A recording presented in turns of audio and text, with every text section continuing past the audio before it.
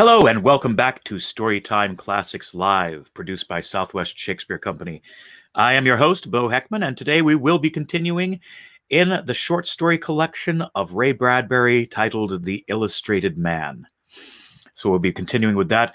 The story we'll be picking up with today will be, drumroll please, The Visitor. That's not ominous at all.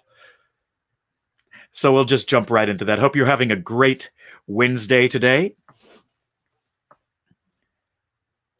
And The Visitor by Ray Bradbury. Saul Williams awoke to the still morning. He looked wearily out of his tent and thought about how far away Earth was.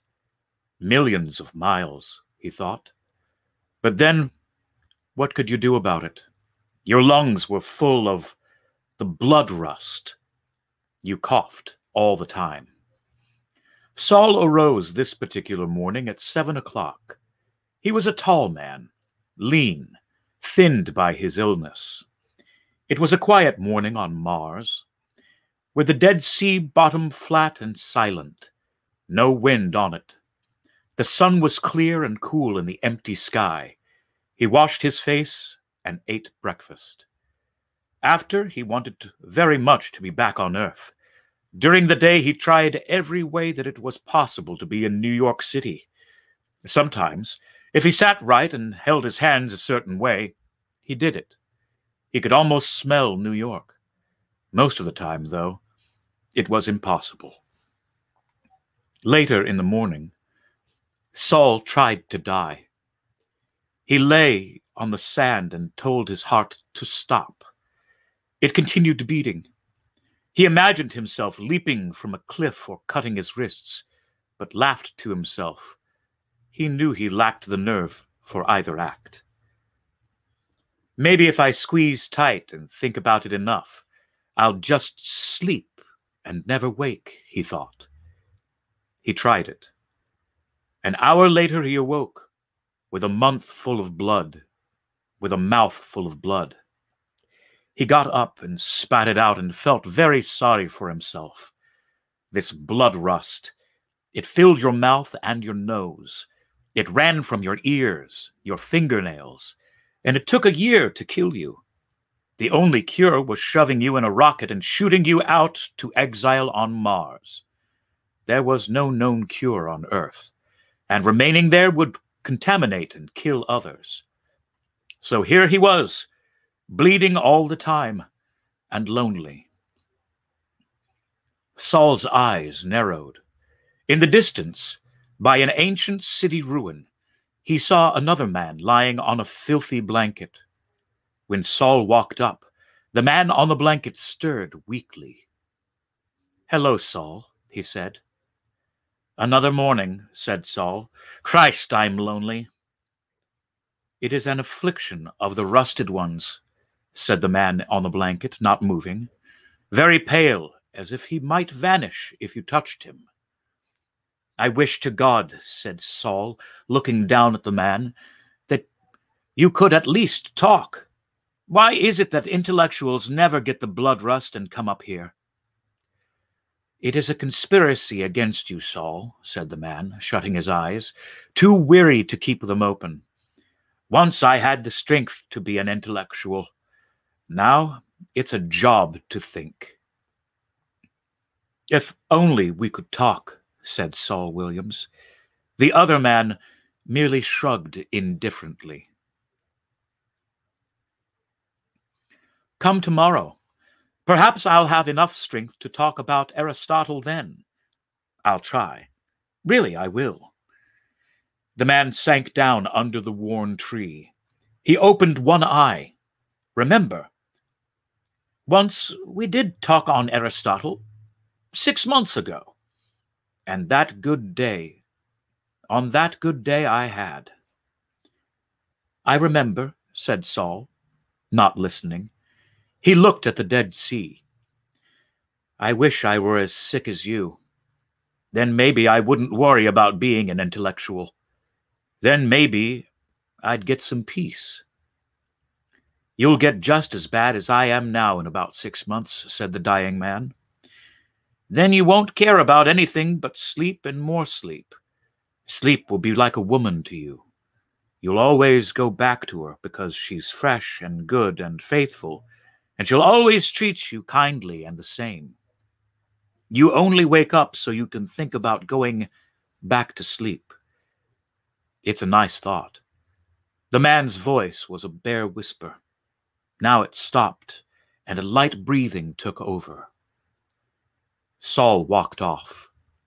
Along the shores of the Dead Sea, like so many emptied bottles flung up by some long-gone grave, were the huddled bodies of sleeping men. Saul could see them all down the curve of the empty sea. 1, 2, 3, all of them sleeping alone, most of them worse off than he, each with his little cache of food, each grown into himself, because social converse was weakening and sleep was good. At first, there had been a few nights around mutual campfires, and they had all talked about Earth. That was the only thing they talked about.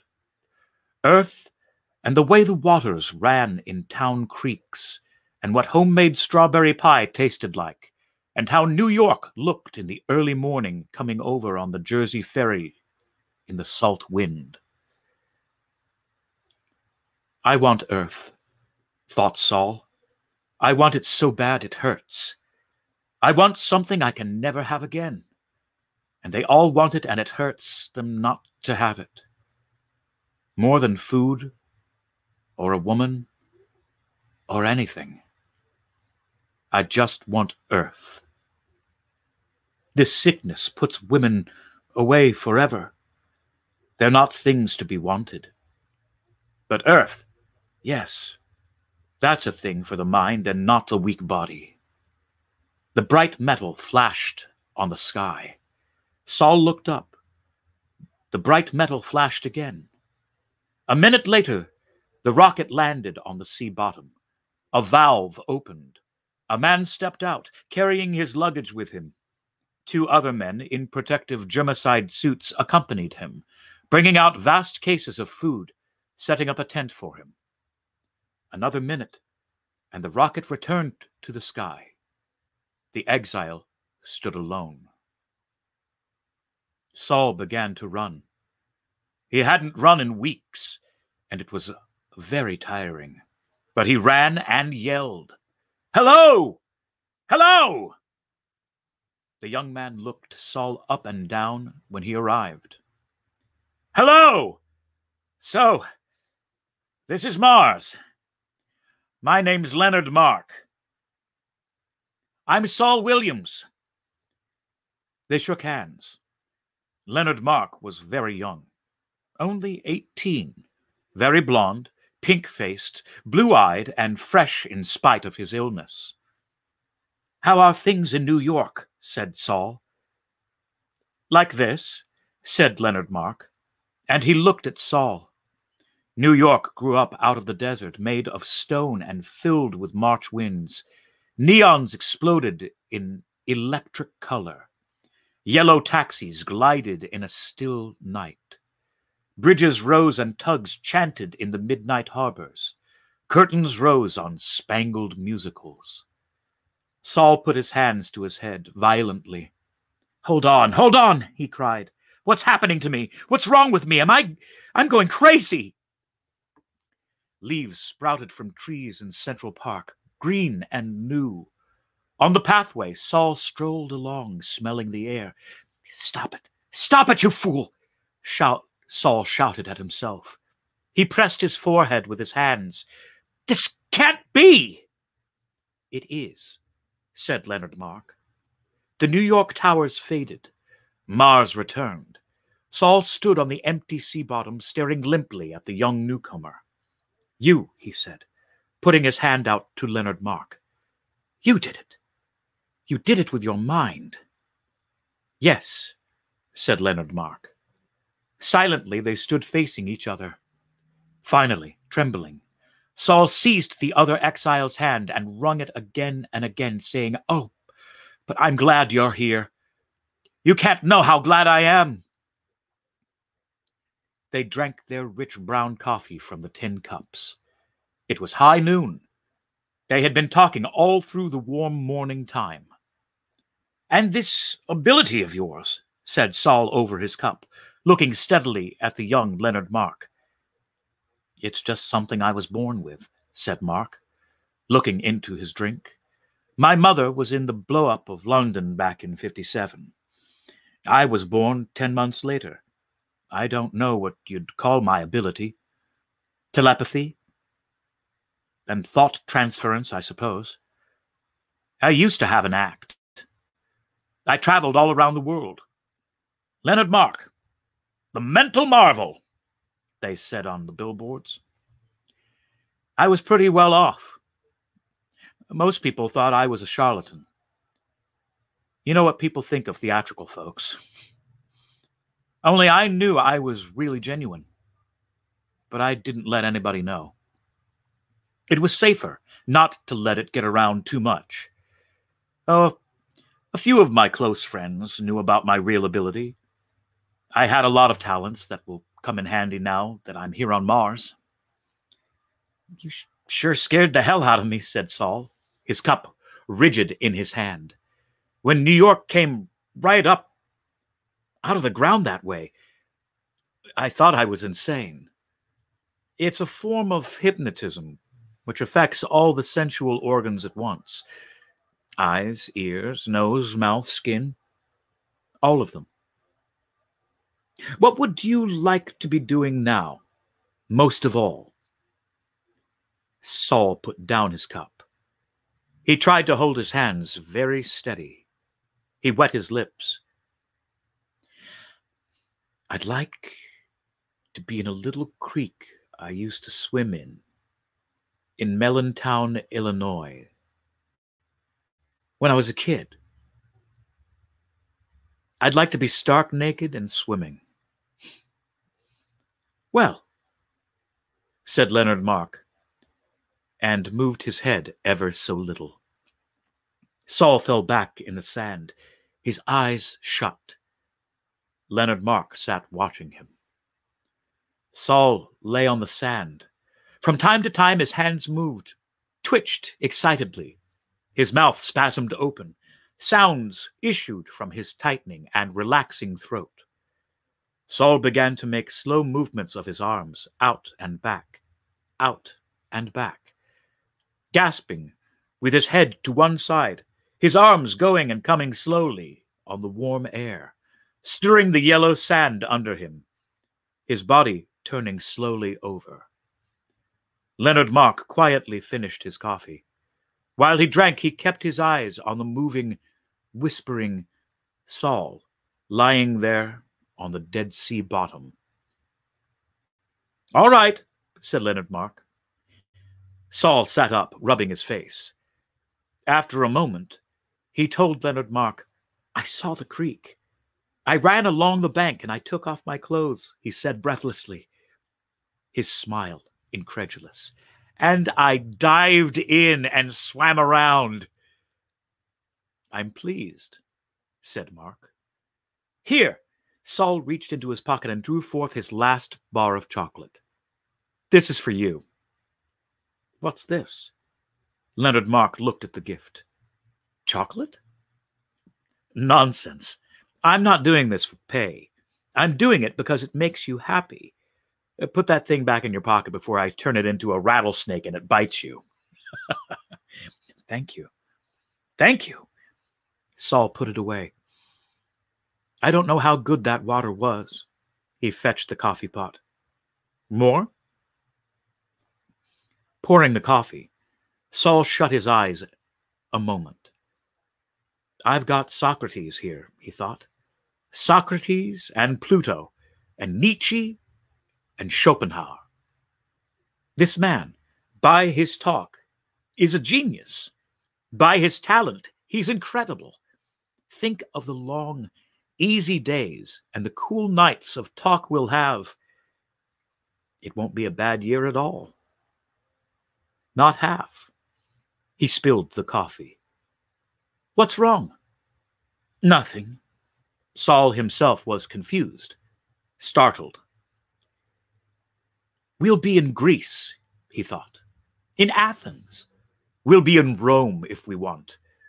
When we study the Roman writers, we'll stand in the Parthenon and the Acropolis.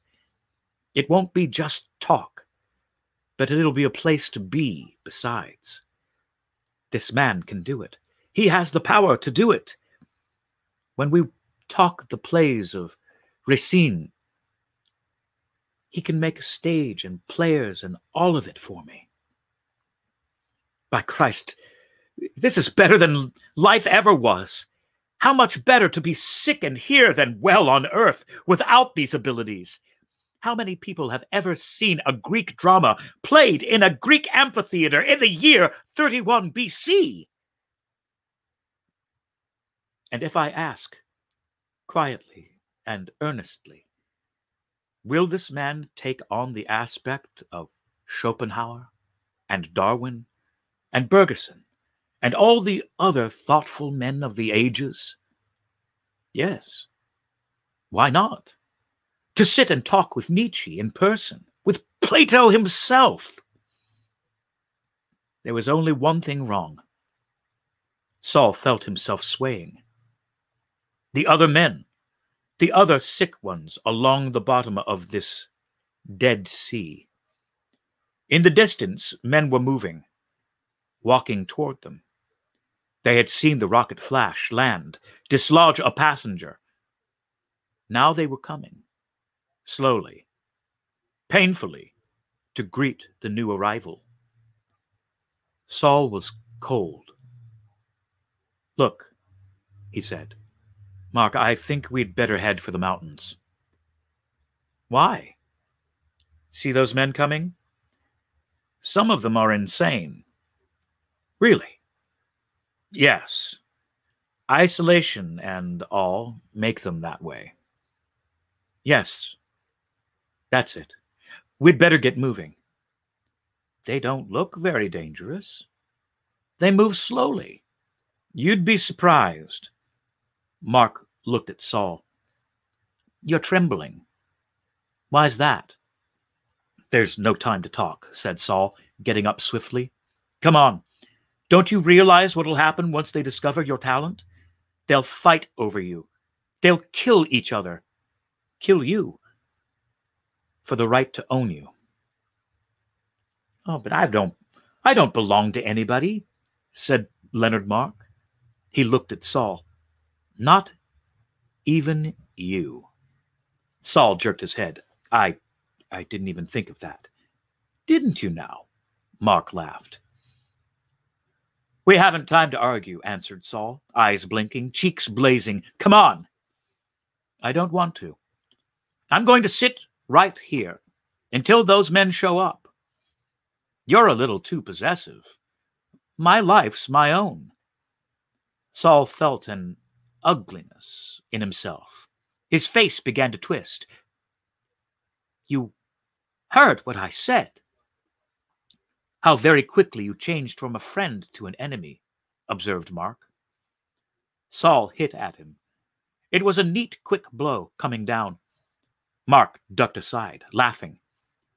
No, you don't. They were in the center of Times Square. Cars roared, hooting, upon them. Buildings plunged up, hot, into the blue air. It's a lie, cried Saul, staggering under the visual impact. For God's sake, don't, Mark. The men are coming. You'll be killed. Mark sat there on the pavement, laughing at his joke. Let them come. I can fool them all. New York distracted Saul. It was meant to distract, meant to keep his attention with its unholy beauty, after so many months away from it. Instead of attacking Mark, he could only stand, drinking in the alien but familiar scene. He shut his eyes. No. And he fell forward, dragging Mark with him. Horns screamed in his ears. Brakes hissed and caught violently. He smashed at Mark's chin. Silence. Mark lay on the sea bottom. Taking the unconscious man in his arms, Saul began to run, heavily. New York was gone. There was only the wide soundlessness of the Dead Sea. The men were closing in around him. He headed for the hills with his precious cargo, with New York and green country and fresh springs and old friends held in his arms. He fell once and struggled up. He did not stop running. Night filled the cave. The wind wandered in and out, tugging at the small fire, scattering ashes. Mark opened his eyes. He was tied with ropes and leaning against the dry wall of the cave, facing the fire. Saul put another stick on the fire, glancing now and again with cat-like nervousness at the cave entrance. "You're a fool." Saul started. "Yes," said Mark. "You're a fool. They'll find us. If they have to hunt for 6 months, they'll find us. They saw New York, at a distance, like a mirage, and us in the center of it. It's too much to think they won't be curious and follow our trail." "I'll move on with you then," said Saul, staring into the fire. "And they'll come after. Shut up." Mark smiled. "Is that the way to speak to your wife?" "You heard me. Oh, a fine marriage this is. Your greed and my mental ability. What do you want me to see now? Shall I show you a few more of your childhood scenes?" Saul felt the sweat coming out on his brow. He didn't know if the man was joking or not. "Yes," he said. "All right," said Mark. "Watch." Flame gushed out of the rocks. Sulfur choked him. Pits of brimstone exploded. Concussions rocked the cave. Heaving up, Saul coughed and blundered, burned, withered by hell. Hell went away. The cave returned. Mark was laughing. Saul stood over him. "You," he said coldly, bending down. "What else do you expect?" cried Mark. "To be tied up, toted off, made the intellectual bride of a man insane with loneliness? Do you think I enjoy this?" "I'll untie you if you promise not to run away." "I couldn't promise that. I'm a free agent. I don't belong to anybody." Saul got down on his knees. "But you've got to belong. Do you hear? You've got to belong. I can't let you go away." "My dear fellow, the more you say things like that, the more remote I am. If you'd had any sense and done things intelligently, we'd have been friends. I'd have been glad to do you these little hypnotic favors. After all, they're no trouble for me to conjure up. Fun, really. But you botched it. You wanted me all to yourself. You were afraid the others would take me away from you. How mistaken you were. I have enough power to keep them all happy. You could have shared me. Like a community kitchen. I'd have felt quite like a god among children, being kind, doing favors, in return for which you might bring me little gifts, special tidbits of food. I'm sorry. I'm sorry, Saul cried. But I know those men too well. Are you any different? Hardly. Go out and see if they're coming. I thought I heard a noise. Saul ran. In the cave entrance, he cupped his hands, peering down into the night-filled gully. Dim shapes stirred. Was it only the wind blowing the roving clumps of weeds? He began to tremble, a fine, aching tremble. "I don't see anything." He came back into an empty cave. He stared at the fireplace. "Mark!" Mark was gone.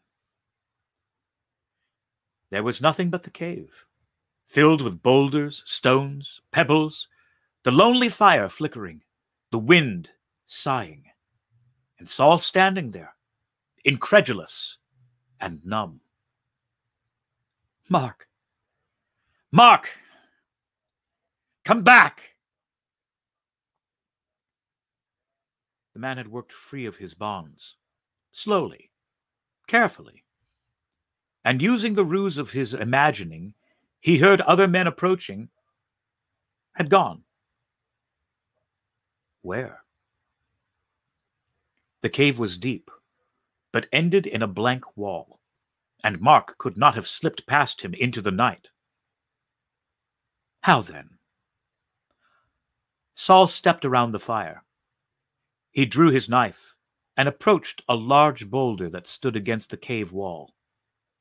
Smiling, he pressed the knife against the boulder. Smiling, he tapped the knife there. Then he drew his knife back to plunge it into the boulder. "Stop!" shouted Mark. The boulder vanished. Mark was there. Saul suspended his knife. The fire played on his cheeks. His eyes were quite insane. "It didn't work," he whispered. He reached down and put his hands on Mark's throat and closed his fingers. Mark said nothing, but moved uneasily in the grip, his eyes ironic, telling things to Saul that Saul knew.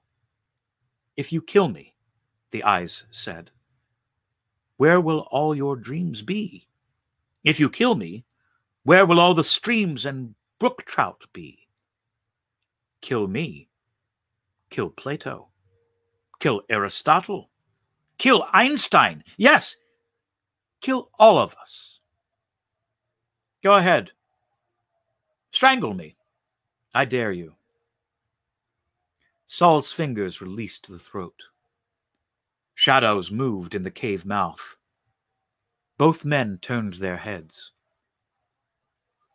The other men were there, 5 of them, haggard with travel, panting, waiting in the outer rim of light. "Good evening," called Mark, laughing. Come in, gentlemen." By dawn, the arguments and ferocities still continued.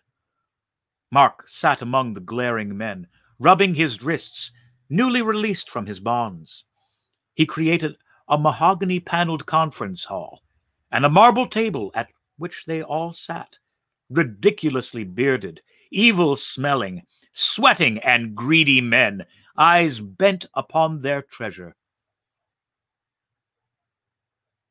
"The way to settle it," said Mark at last, "is for each of you to have certain hours of certain days for appointments with me. I'll treat you all equally. I'll be city property, free to come and go. That's fair enough. As for Saul here, he's on probation.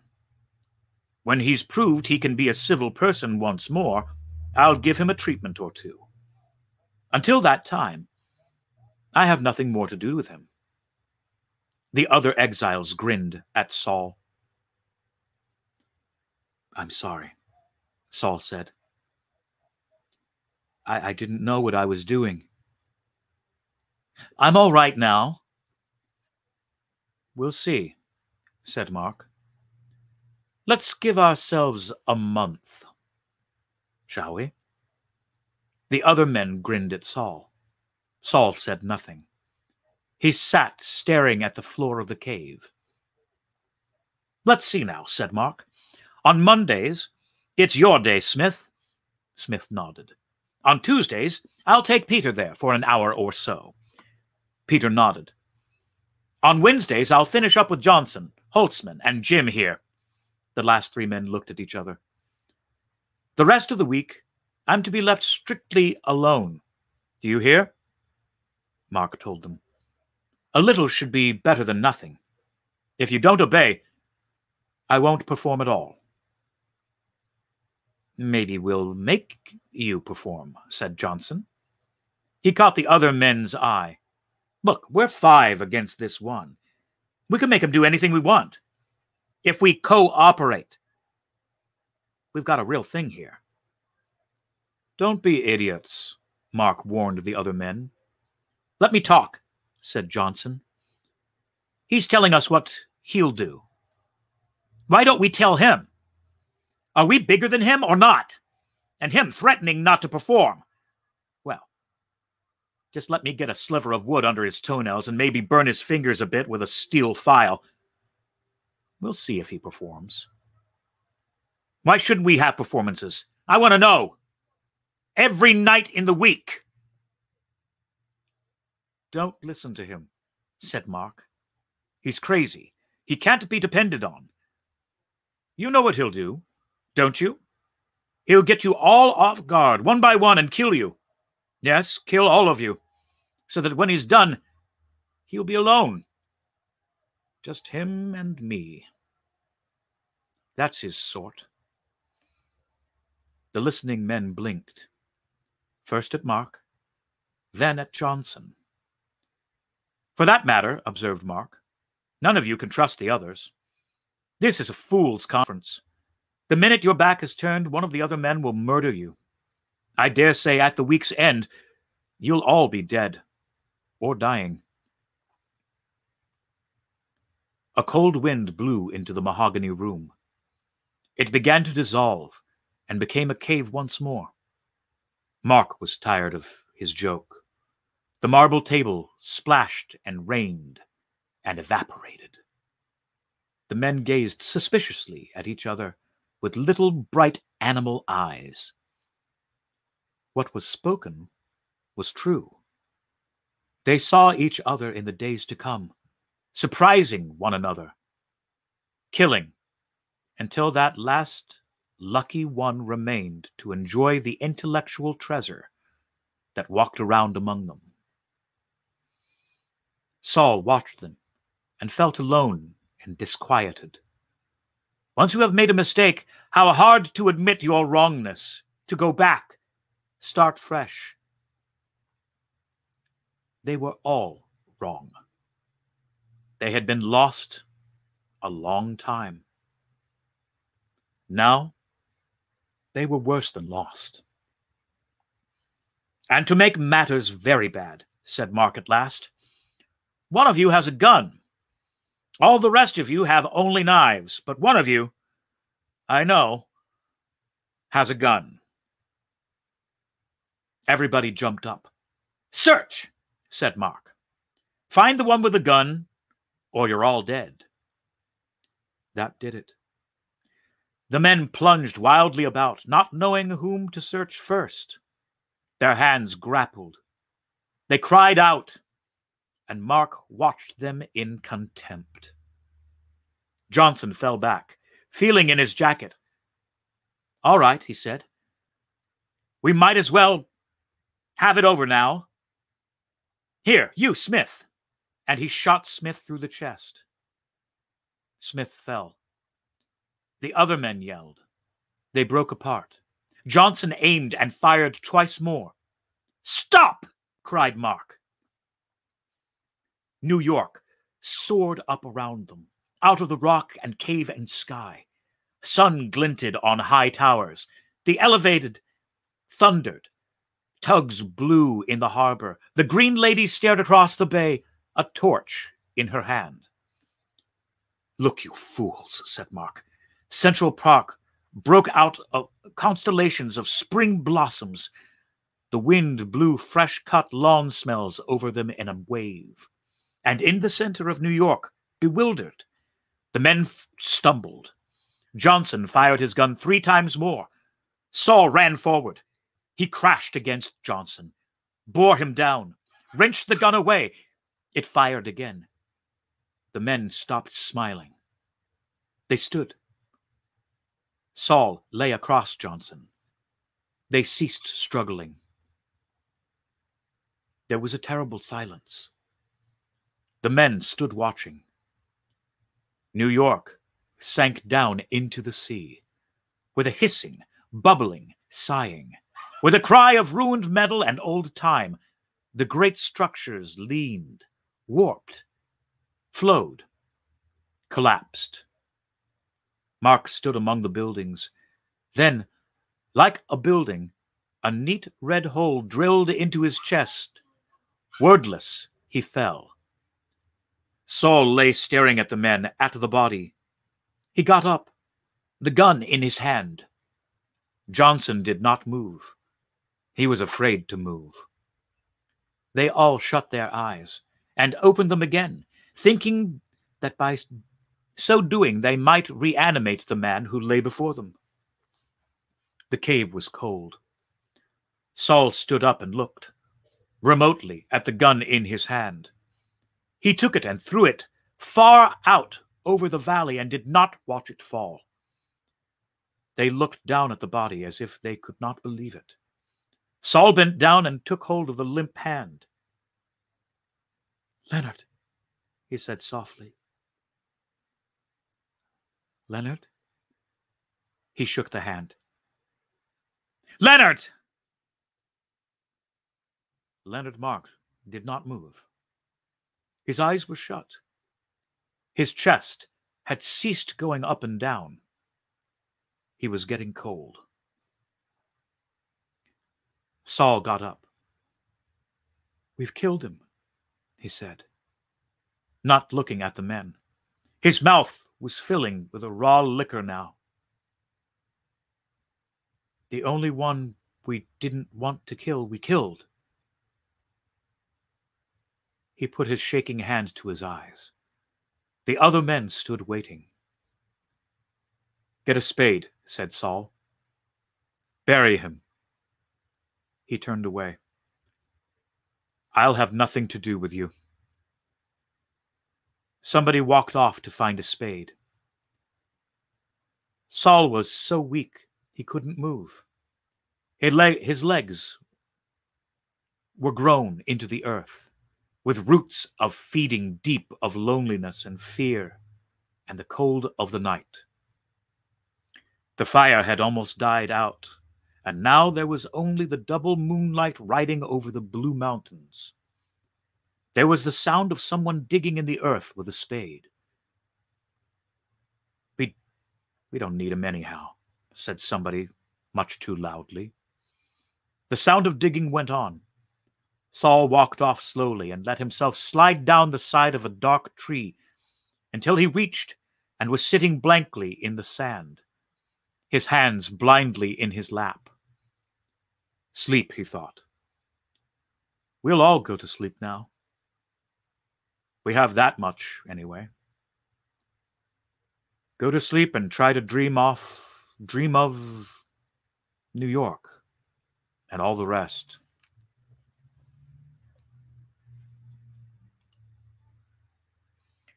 He closed his eyes wearily, the blood gathering in his nose and his mouth and in his quivering eyes. How did he do it?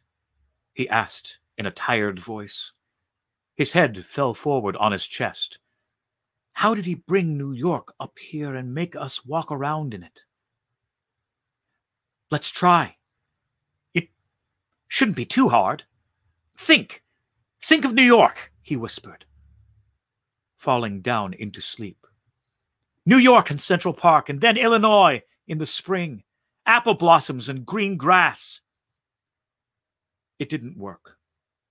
It wasn't the same. New York was gone, and nothing he could do would bring it back. He would rise every morning and walk on the Dead Sea looking for it, and walk forever around Mars looking for it, and never find it, and finally lie too tired to walk, trying to find New York in his head, but not finding it. The last thing he heard before he slept was the spade rising and falling and digging a hole into which, with a tremendous crash of metal and golden mist and odor and color and sound, New York collapsed, fell, and was buried. He cried all night in his sleep.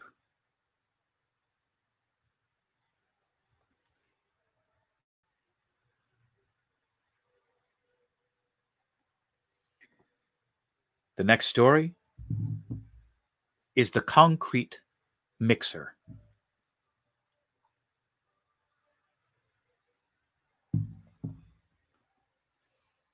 He listened to the dry grass rustle of the old witches, voices beneath his open window. Ethel, the coward. Ethel, the refuser. Ethel, who will not wage the glorious war of Mars against Earth. Speak on, witches, he cried. The voices dropped to a murmur like that of water in the log canals under the Martian sky. Ethel, the father of a son who must grow up in the shadow of this horrid knowledge, said the old wrinkled woman. They knocked their sly-eyed heads gently together. Shame, shame!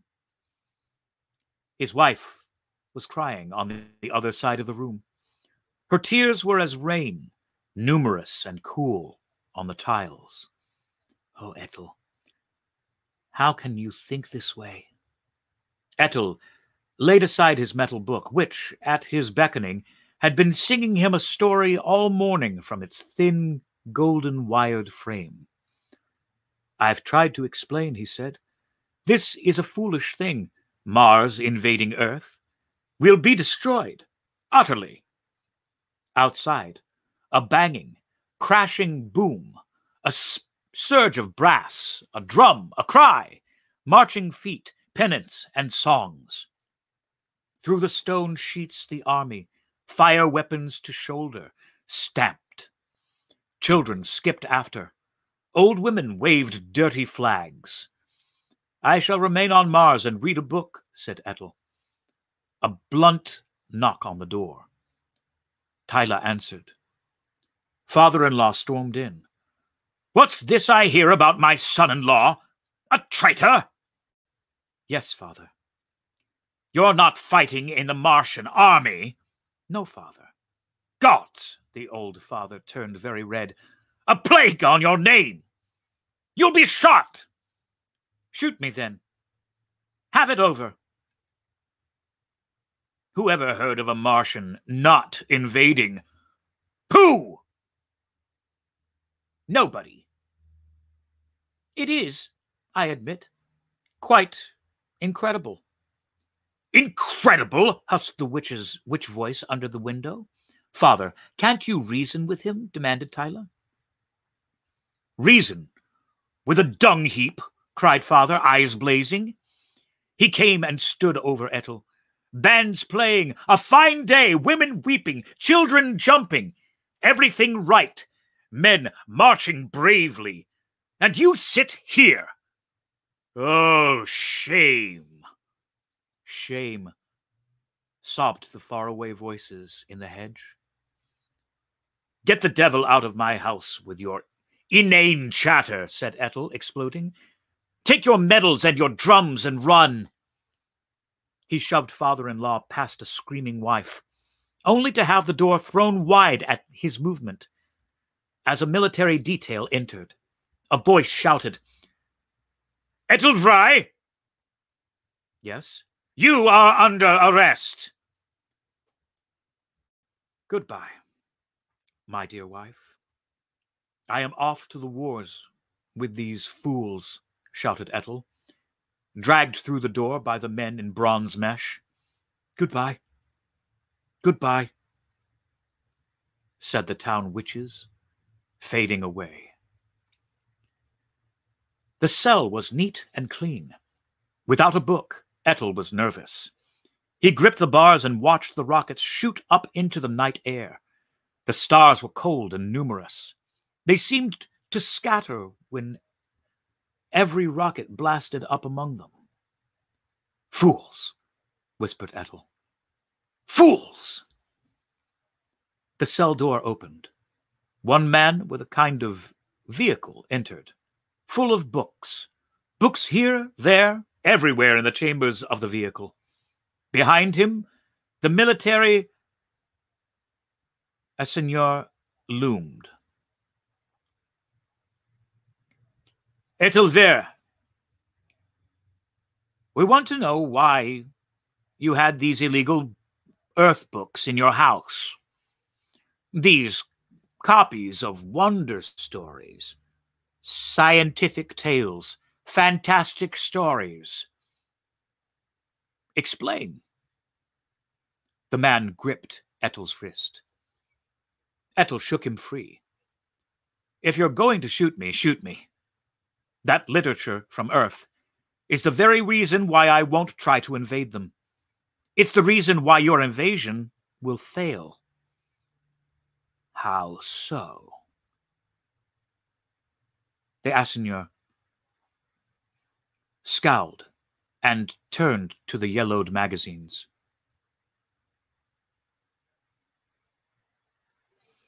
"Pick any copy," said Ettel. "Any one at all. 9 out of 10 stories in the years 1929, 30 through 50, Earth calendar, have every Martian invasion successfully invading Earth." "Ah." The Assigner smiled, nodded, and then said Ettel, "Failing. That's treason. Owning such literature." "So be it, if you wish. But let me draw a few conclusions. Invariably, each invasion is thwarted by a young man, usually lean, usually Irish, usually alone, named Mick or Rick or Jick or Bannon, who destroys the Martians." "You don't believe that?" "No, I don't believe Earthmen can actually do that, no. But they have a background, understand, Assigner? Of generations of children reading just such fiction, absorbing it. They have nothing but a literature of invasion successfully thwarted. Can you say the name for Martian literature?" "Well, no, I guess not." "You know not. We never wrote stories of such a fantastic nature. Now we rebel, we attack, and we shall die." "I don't see your reasoning on that. Where does this tie in with the magazine stories?" "Morale. A big thing. The Earthmen know they can't fail. It is in them like blood beating in their veins. They cannot fail. They will repel each invasion, no matter how well organized. Their youth of reading just such fiction as this has given them a faith we cannot equal. We, Martians, we are uncertain. We know that we might fail.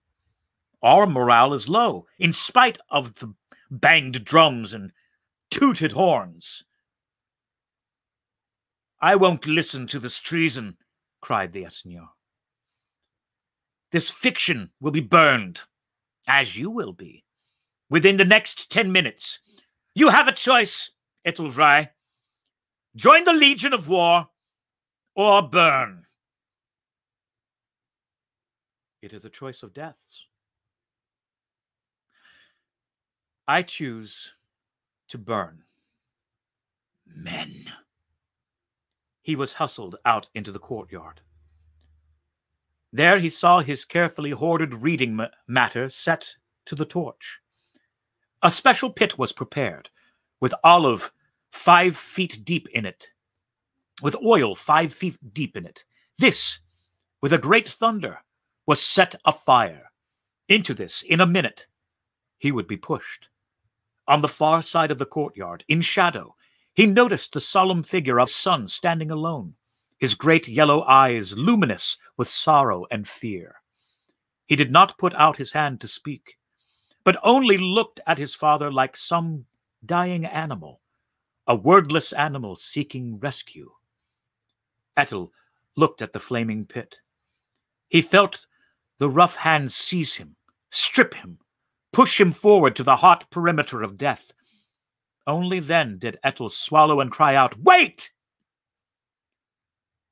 The Asenyr's face, bright with orange fire, pushed forward in the trembling air. "What is it?" "I will join the Legion of War," replied Ethel. "Good! Release him!" The hands fell away. As he turned, he saw his son standing far across the court, waiting.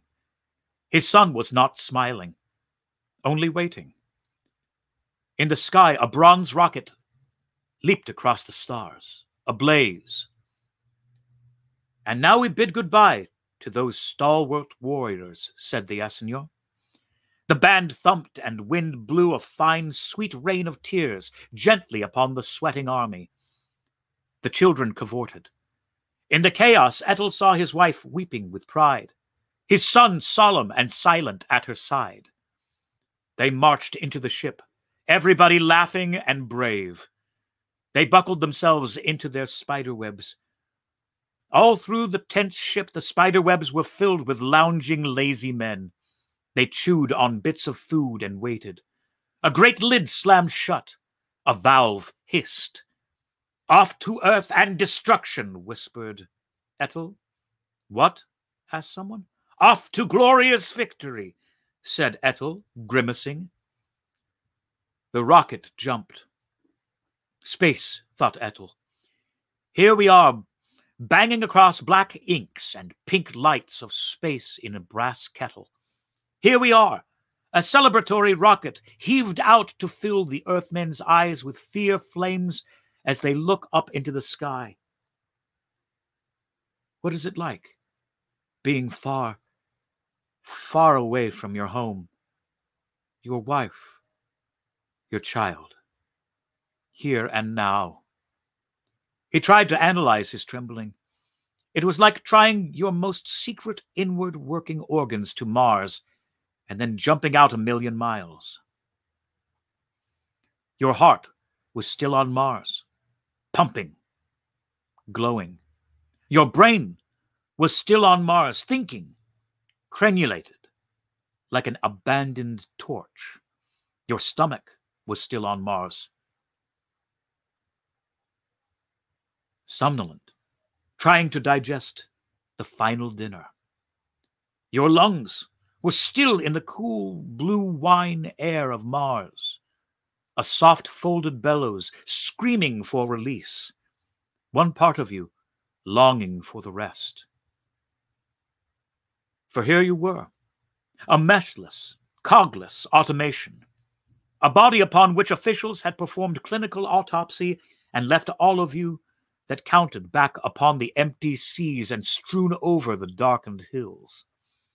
Here you were, bottle empty, fireless, chill, with only your hands to give death to Earthmen. A pair of hands is all you are now, he thought in cold remoteness. Here you lie in the tremendous web. Others are about you, but they are whole hearts and bodies. But all of you that lives is back there, walking the desolate seas and evening winds. This thing here, this cold clay thing, is already dead. Attack stations, attack! Ready, ready, ready! Up! Out of the webs, quick! Ethel moved. Somewhere before him, his two cold hands moved. How swift it all has been, he thought. A year ago, one Earth rocket reached Mars. Our scientists, with their incredible telepathic ability, copied it. Our workers, with their incredible plants, reproduced it 100-fold. No other Earth ship has reached Mars since then, and yet we know their language perfectly, all of us. We know their culture, their logic, and we shall pay the price of our brilliance. Guns on the ready! Right. Sights. Reading by Miles, 10,000. Attack! A humming silence. A silence of insects throbbing in the walls of the rocket. The insects singing of tiny bobbins and levers and whirls of wheels. Silence of waiting men. Silence of glands emitting the slow, steady pulse of sweat under arm, on brow, under staring pale eyes. Wait! Ready! Ethel hung onto his sanity with his fingernails. Hung hard and long. Silence! Silence! Silence. Waiting. Chee! What's that? Earth radio. Cut them in. They're trying to reach us. Call us. Cut them in. Eee! Here they are. Listen. Calling Martian invasion fleet. The listening silence. The insect hum pulling back to let the sharp Earth voice crack in upon the rooms of waiting men. This is Earth calling. This is William Summers, President of the Association of United American Producers. Ethel held tight to his station, bent forward, eyes shut. Welcome to Earth. What? The men in the rocket roared. What did he say? Yes, welcome to Earth. It's a trick. Ethel shivered, opened his eyes to stare in bewilderment at the unseen voice from the ceiling source. Welcome. Welcome to green industrial Earth, declared the friendly voice. With open arms, we welcome you to turn a bloody invasion into a time of friendships that will last through all time. A trick. Hush. Listen. Many years ago, we of Earth renounced war, destroyed our atom bombs. Now, unprepared as we are, there is nothing for us but to welcome you. The planet is yours. We ask only mercy from you, good and merciful invaders. It can't be true, a voice whispered. It must be a trick. Land and be welcomed, all of you, said Mr. William Summers of Earth. Land anywhere. Earth is yours. We are all brothers. Ethel began to laugh. Everyone in the room turned to see him. The other Martians blinked. He's gone mad. He did not stop laughing until they hit him.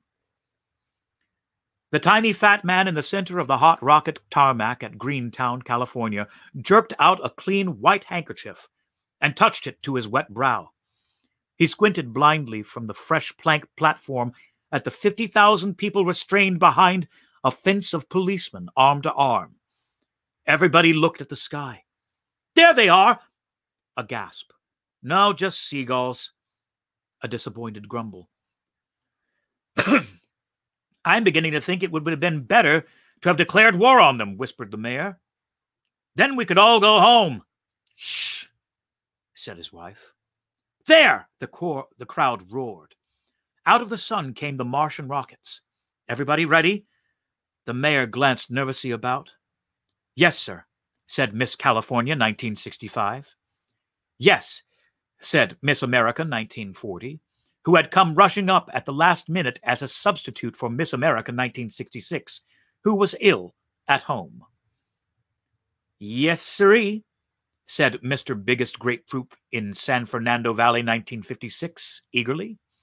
Ready, band? The band poised its brass like so many guns. Ready? The rockets landed. Go! The band played California, Here I Come 10 times. From noon until 1 o'clock, the mayor made a speech, shaking his hands in the direction of the silent, apprehensive rockets. At 1:15, the seals of the rockets opened.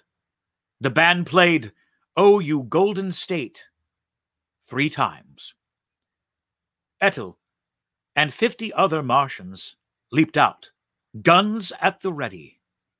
The mayor ran forward with the key to Earth in his hands. The band played "Santa Claus is Coming to Town," and a full chorus of singers imported from Long Beach sang different words to it, something about Martians are coming to town. Seeing no weapons about, the Martians relaxed, but kept their guns out. From 1:30 until 2:15, the mayor made the same speech over for the benefit of the Martians. At 2:30, Miss America of 1940 volunteered to kiss all the Martians if they lined up. At 2:30 and 10 seconds, the band played "How Do You Do, Everybody?" to cover up the confusion caused by Miss America's suggestion. At 2:35, Mr. Biggest Grapefruit presented the Martians with a 2-ton truck full of grapefruit. At 2:37, the mayor gave them all free passes to the elite and majestic theaters, combining this gesture with another speech which lasted until after 3. The band played, and to 50,000 people sang, "For They Are Jolly Good Fellows." It was over at 4 o'clock. Ethel sat down in the shadow of the rocket, 2 of his fellows with him. "So, this is Earth." "I say kill the filthy rats," said one Martian. "I don't trust them. They're sneaky. What's their motive for treating us this way?" He held up a box of something that rustled. "What's this stuff they gave to me? A sample," they said. He read the label. "BLIX, the new sudsy soap." The crowd had drifted about, was mingling, and the Martians like a carnival throng. Everywhere was the buzzing murmur of people filling the rockets, asking questions. Ethel was cold. He was beginning to tremble even more now. "Don't you feel it?" he whispered. "The tenseness, the evilness of all this. Something's going to happen to us. They have some plan, something subtle and horrible. They're going to do something to us. I know. I say kill every one of them." "How can you kill people who call you pal and buddy?" asked another Martian. Ethel shook his head. "They're sincere. And yet I feel as if we were in a big acid vat melting away. Away. I'm frightened." He put his mind out to touch among the crowd. "Yes, they're really friendly. Hail, fellows, well met," one of their terms. "One huge mass of common men, loving dogs and cats and Martians equally. And yet, the band played "Roll Out the Barrel." Free beer was being distributed through the courtesy of Hagenbach Beer, Fresno, California. The sickness came. The men poured out fountains of slush from their mouths. The sound of sickness filled the land. Gagging, Ethel sat beneath a sycamore tree. A plot. A plot! A horrible plot! He groaned, holding his stomach. "What did you eat?" The assigneur stood over him. "Something they call popcorn," groaned Ethel. And some sort of long meat in a bun, and some yellow liquid in an iced vat, and some sort of fish, and something called pastrami," sighed Ethel, eyes flickering. The moans of the Martian invaders sounded all about. "Kill the plotting snakes," somebody cried weakly. "Hold on. It's merely hospitality. They overdid it. Up on your feet now, men. Into the town. We've got to place small garrisons of men about to make sure all is well. Other ships are landing in other cities. We've got a job to do here." The men gained their feet and stood blinking stupidly about. "Forward march! 1, 2, 3, 4! 1, 2, 3, 4!" The white stores of the little town lay dreaming in shimmering heat. Heat emanated from everything: poles, concrete, metal, awnings, roofs, tar paper, everything. The sound of Martian feet sounded on the asphalt. "Careful, men," whispered the seigneur. They walked past a beauty shop. From inside, a furtive giggle. "Look!" A coppery head bobbed and vanished like a doll in the window. A blue eye glinted and winked at a keyhole. "It's a plot," whispered Ethel. "A plot, I tell you." The odors of perfume were fanned out on the summer air by the whirling vents of the grottos, where the women hid like undersea creatures, under electric cones, their hair curled into wild whorls and peaks, their eyes shrewd and glassy, animal and sly, their mouths painted a neon red. Fans were whirring in the perfumed wind, issuing upon the stillness, moving among green trees, creeping among the amazed Martians. "For God's sake," screamed Ethel, his nerves suddenly breaking loose. "Let's get in our rockets. Go home. They'll get us. Those horrid things in there. See them? Those evil undersea things? Those women in their cool little caverns of artificial rock." "Shut up. Look at them in there," he thought, drifting their dresses like cool green gills over their pillar legs. He shouted, "Someone shut his mouth! They'll rush out on us, hurling chocolate boxes and copies of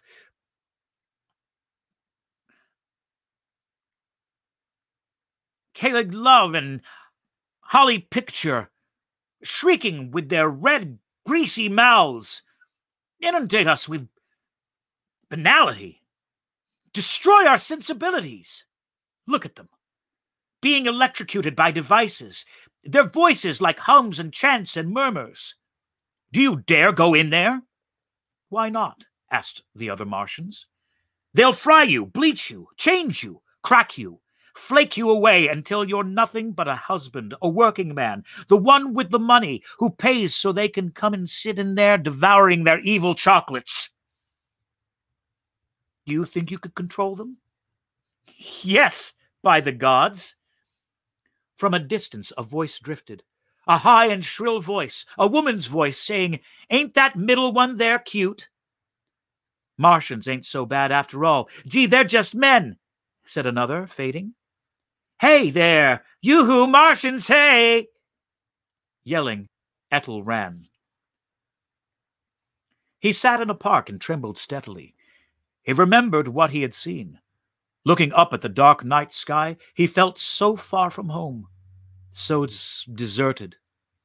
Even now, as he sat among the still trees, in the distance he could see Martian warriors walking the streets with the Earth women, vanishing into the phantom darkness of the little emotion places to hear the ghastly sounds of white things moving on gray screens, with little frizz-haired women beside them, wads of gelatinous gum working in their jaws, other wads under the seats, hardening with the fossil imprints of the women's tiny cat teeth forever embedded therein.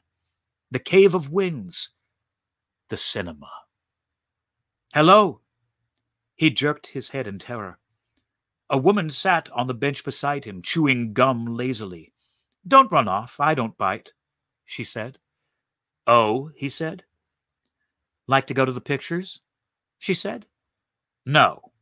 "Aw, come on," she said. "Everybody else is." "No," he said. "Is that all you do in this world?" "All? Ain't that enough?" Her blue eyes widened suspiciously. What do you want me to do? Sit home? Read a book? That's rich." Ethel stared at her a moment before asking a question. "Do you do anything else?" he asked. "Ride in cars? You got a car? You ought to get you a big new convertible Podler 6. See? They're fancy. Any man with a Podler 6 can go out with any gal. You bet. she said, blinking at him. I bet you got all kinds of money. You come from Mars and all. I bet if you really wanted to, you could get a Parlor 6 and travel anywhere. To the show, maybe. What's wrong with that? Nothing. Nothing. You know what you talk like, mister, she said. A communist. Yes, sir, that's the kind of talk nobody stands for, by gosh. Nothing wrong with our little old system. We was good enough to let you Martians invade, and we never raised even our bitty finger, did we? That's what I've been trying to understand, said Ethel. Why did you let us? 'Cause we're big-hearted, mister, that's why. Just remember that. Big-hearted. She walked off to look for someone else. Gathering courage to himself, Ethel began to write a letter to his wife, moving the pen carefully over the paper on his knee. Dear Talia. But again he was interrupted. A small little girl of an old woman with a pale, round, wrinkled face shook her tambourine in front of his nose, forcing him to glance up. Brother, she cried, eyes blazing, have you been saved? Am I in danger? Ethel dropped his pen, jumping. Terrible danger, she wailed, clanking her tambourine, gazing to the sky. You need to be saved, brother, in the worst way. I am inclined to agree, he said, trembling. We saved lots already today. I saved 3 myself, of you Mars people. Ain't that nice? She grinned at him. I guess so. She was acutely suspicious. She leaned forward with her secret whisper.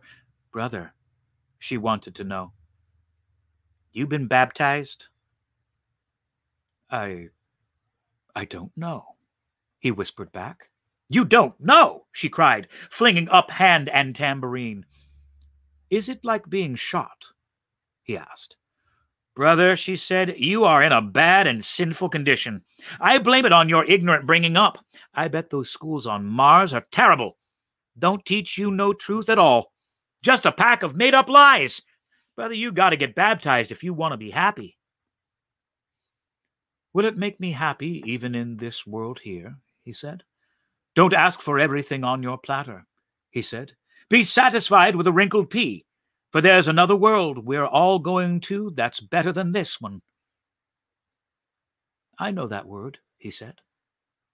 It's peaceful, she said. Yes.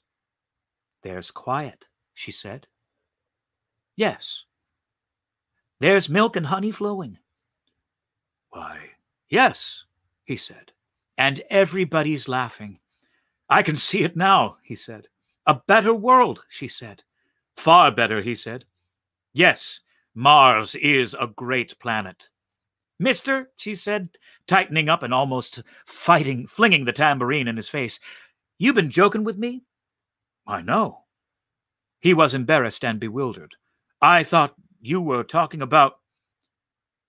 Not about mean, old, nasty Mars. I tell you, mister, it's your type that is going to boil for years and suffer and break out in black pimples and be tortured. I must admit, Earth isn't very nice. You've described it beautifully. Mister, you're funning me again, she cried angrily. No, please. I plead ignorance. Well, she said, you're a heathen, and heathens are improper. Here's a paper. Come to this address tomorrow night and be baptized and be happy. We shouts, we stomps, and we talk in voices. So if you want to hear our all-cornet, all-brass band, you come. Won't you now? I'll try, he said, hesitantly. Down the street she went, patting her tambourine, singing at the top of her voice, Happy am I, I'm always happy. Dazed, Ethel returned to his letter. Dear Talia, to think that in my naivete I imagined that the Earthmen would have to counterattack with guns and bombs. No, I was sadly wrong. There is no Rick or Mick or Jick or Bannon. Those clever fellows who save worlds? No. There are blonde robots with pink rubber bodies. Real, but somehow unreal. Alive, but somehow automatic in all responses. Living in caves all their lives. Their derrieres are incredible in girth. Their eyes are fixed and motionless from an endless time of staring at picture screens. The only muscles they have occur in their jaws from their ceaseless chewing of gum. And it is not only these, my dear Talia, but the entire civilization into which they have been dropped like a shovelful of seeds into a large concrete mixer. Nothing of us will survive. We will be killed not only by the gun, but by the glad hand. We will be destroyed not by the rocket, but by the automobile. Somebody screamed. A crash. Another crash. Silence. Ethel leapt up from his letter. Outside, on the street, 2 ears had crashed. One full of Martians, another with Earthmen. Ethel returned to his letter. Dear Talia, a few statistics, if you will allow. 45,000 people killed every year on this continent of America, made into jelly right in the can, as it were, in the automobiles. Red blood jelly, with white marrow bones like sudden thoughts, ridiculous horror thoughts, transfixed in the immutable jelly. The cars roll up in tight, neat sardine rolls. All sauce, all silence. Blood manure for green buzzing summer flies all over the highways. Faces made into Halloween masks by sudden stops. Halloween is one of their holidays. I think they worship the automobile on that night. Something to do with death, anyway. You look out your window and you see 2 people lying atop each other in friendly fashion who, a moment ago, had never met before. Dead.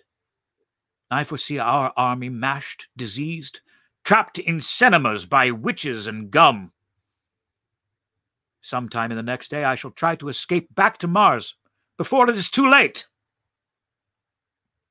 Somewhere on Earth tonight, my Talia, there is a man with a lever, which, when he pulls it, will save the world. The man is now unemployed. His switch gathers dust. He himself plays pinochle. The women of this evil planet are drowning us in a tide of banal sentimentality, misplaced romance, and one last fling before the makers of glycerin boil them down for usage. Good night, Talia. Wish me well, for I shall probably die trying to escape. My love to our child. Weeping silently, he folded the letter and reminded himself to mail it later at the rocket post. He left the park. What was there to do? Escape? But how? Return to the post late tonight? Steal one of the rockets alone and go back to Mars? Would it be possible? He shook his head. He was much too confused. All that he really knew was that if he stayed here, he would soon be the property of a lot of things that buzzed and snorted and hissed, that gave off fumes or stenches. In 6 months, he would be the owner of a large, pink, trained ulcer, a blood pressure of algebraic dimensions, a myopia this side of blindness, and nightmares as deep as oceans and infested with improbable links of dream intestines, through which he must violently force his way each night. No. No. He looked at the haunted faces of the Earthmen drifting violently along their mechanical death boxes. Soon, yes, very soon, they would invent an auto with 6 silver handles on it. Hey there! An auto horn. A large, long hearse of a car, black and ominous, pulled to the curb. A man leaned out. You a Martian? Yes. Just the man I gotta see. Hop in quick. The chance of a lifetime. Hop in. Take you to a real nice joint where we can talk. Come on. Don't stand there. As if hypnotized, Ethel opened the door of the car and got in. They drove off. What'll it be? Evie? How about a Manhattan? 2 Manhattans, waiter. Okay. Evie, this is my treat. This is on me and big studios. Don't even touch your wallet. Pleased to meet you, Evie. My name's R.R. Van Plank. Maybe you heard of me. No? Well, shake anyhow. Ethel felt his hand massaged and dropped. They were in a dark hole with music and waiters drifting about. The drinks were set down. It had all happened so swiftly. Now Van Plank, hands crossed on his own chest, was surveying his Martian discovery. What I want you for, Evie, is this. It's the most magnanimous idea I've ever got in my life. I don't know how it came to me. Just a flash. I was sitting home tonight, and I thought to myself, my God, what a picture it would make. Invasion of Earth by Mars. So, what I got to do? I got to find an advisor for the film. So I climbed in my car and found you, and here we are. Drink up. Here's to your health and to our future. Skull. But, said Ethel, now, I know you'll want money. Well, we got plenty of that. Besides, I got a little black book full of peaches I can lend you. I don't like most of your earth fruit, and you're a card, Mac, really. Well, here's how I get the picture in my mind. Listen. He leaned forward excitedly. We got a flash scene of the Martians at a big powwow, drumming drums, getting strewed on Mars. In the background are huge silver cities. But that's not the way Martian cities are. We've got to have color, kid. Color. Let your pappy fix this. Anyway, there are all the Martians doing a dance around a fire. We don't dance around fires. In this film, you got a fire and you dance, declared Van Plank, eyes shut, proud of his certainty.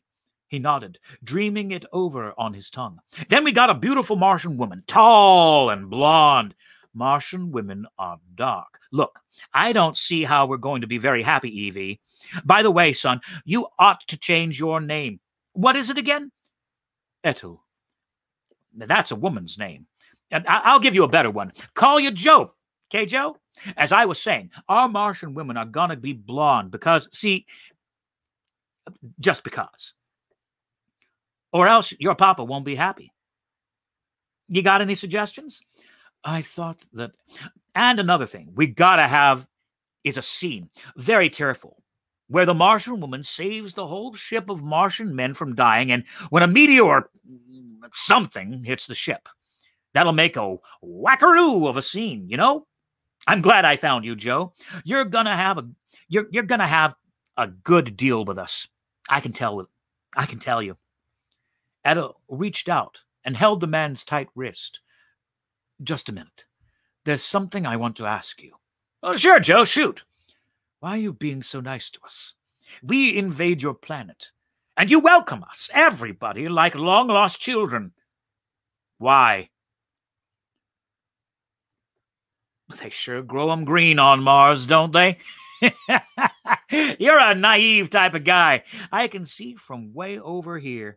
Mac, look at it this way. We're all little people, aren't we?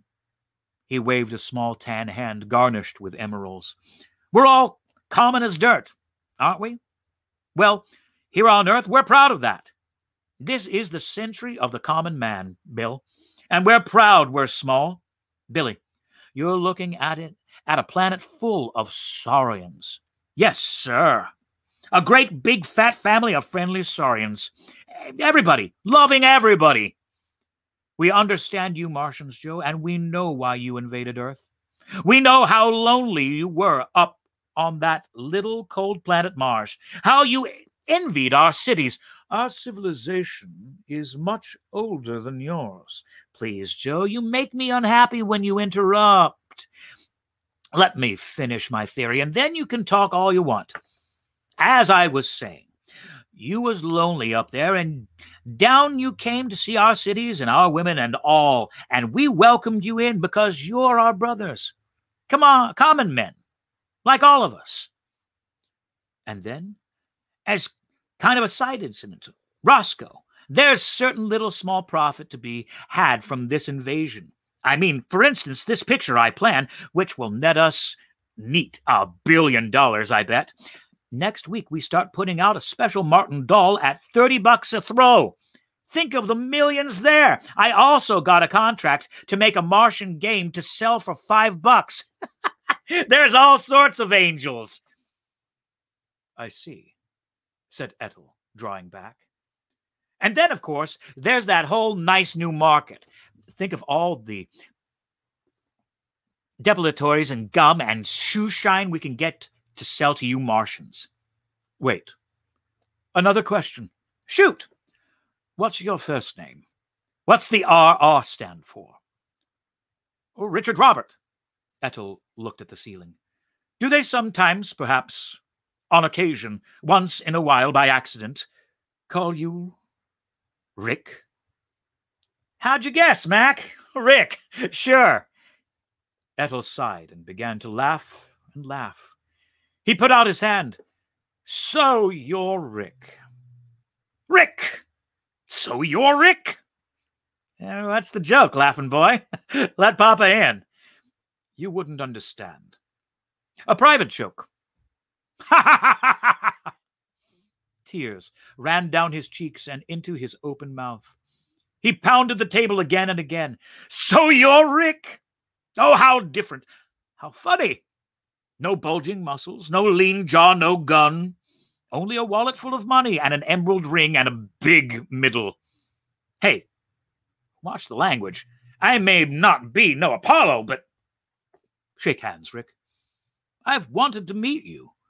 You're the man who'll conquer Mars with cocktail shakers and foot archers and poker chips and riding crops and leather boots and checkered caps and rum Collinses. I'm only a humble businessman, said Van Planck, eyes slyly down. I do my work and take my humble little piece of money pie. But, as I was saying, Mort, I've been thinking of the market on Mars for Uncle Wiggily games and Dick Tracy comics. All new. A big, wide field, never even heard of cartoons, right? Right? So we just toss a great big bunch of stuff on the Martians' heads. They'll fight for it, kid. Fight! Who wouldn't? For perfumes and Paris dresses and Oshkosh overalls, eh? And nice new shoes. We don't wear shoes.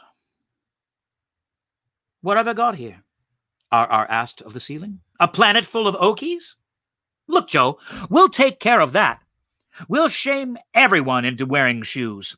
Then we'll sell them the polish. Oh. He slapped Ethel's arm. Is it a deal? Will you be technical director on my film? Will you get $200 a week?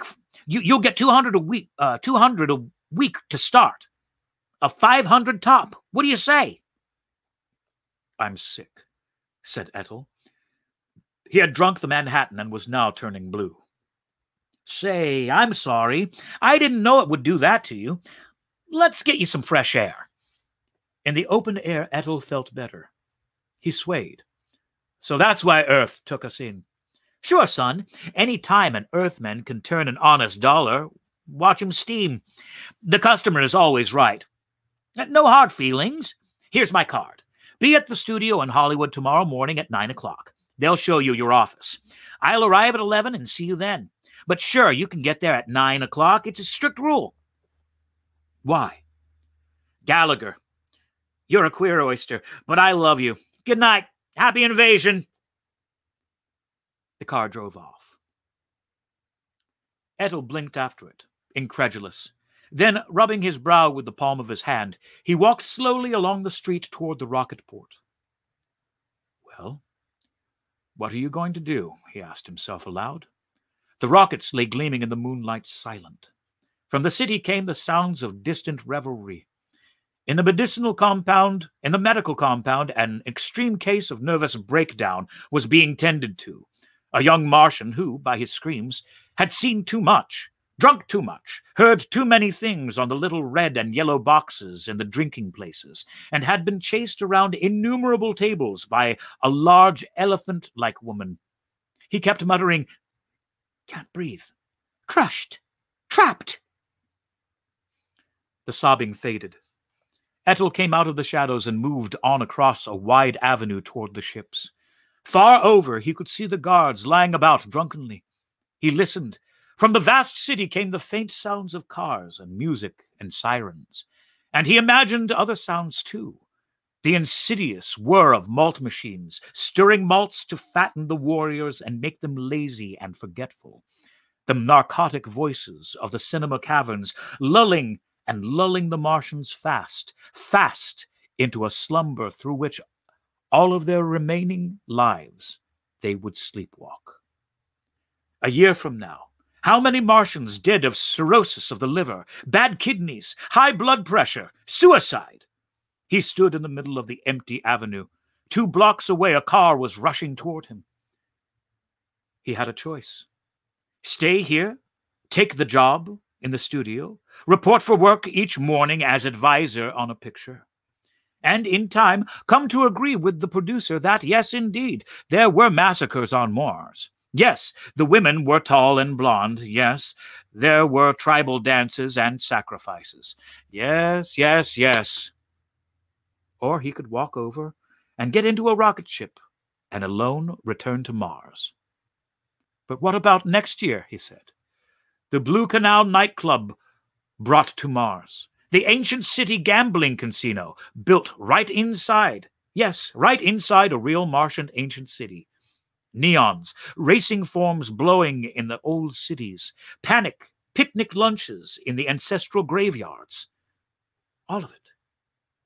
All of it. But not quite yet. In a few days he would be home. Talia would be waiting with their son, and then for the last few years of gentle life he might sit with his wife in the blowing weather on the edge of the canal, reading his good, gentle books, sipping a rare and light wine, talking and living out their short time until the neon bewilderment fell from the sky. And then perhaps he and Talia might move into the Blue Mountains and hide for another year or two until the tourists came to snap their cameras and to say how quaint things were. He knew just what he would say to Talia. War is a bad thing, but peace can be a living horror. He stood in the middle of the wide avenue. Turning, it was with no surprise that he saw a car bearing down upon him, a car full of screaming children. These boys and girls, none older than 16, were swerving and ricocheting their open-top car down the avenue. He saw them point at him and yell. He heard their motor roar louder. The car sped forward at 60 miles an hour. He began to run. Yes, he thought tiredly. With the car upon him, how strange, how sad. It sounds so much like a concrete mixer. Well, thank you for tuning into Storytime Classics Live today. Hope you have a great rest of your Wednesday. And please remember to wear a mask and please stay safe out there.